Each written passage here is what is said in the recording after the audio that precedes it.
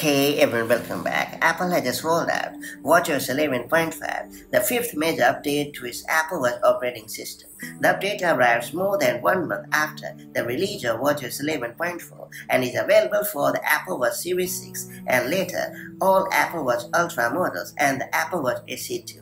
Users can install watchOS 11.5 by going to the Apple Watch app on their iPhone, then navigating to General and Software Update section. To complete the software installation, the Apple Watch must be on the charger and have at least 50% battery. watchOS 11.5 introduces a few key changes and improvements. Take a look at some of the notable ones. New Pride Harmony watch face. Buy with Apple Watch support when purchasing content in the Apple TV app on third-party devices. Bug fix for an issue that could prevent the iPhone from showing a notification when the watch is fully charged. With Pride Month around the corner, the new Harmony watch face offers a fresh way for users to show their support and celebrate inclusivity. And that's all for this update. Stay tuned as Apple gears up for the announcement of watchOS 12 at WWDC 2025 in June. Make sure your devices are updated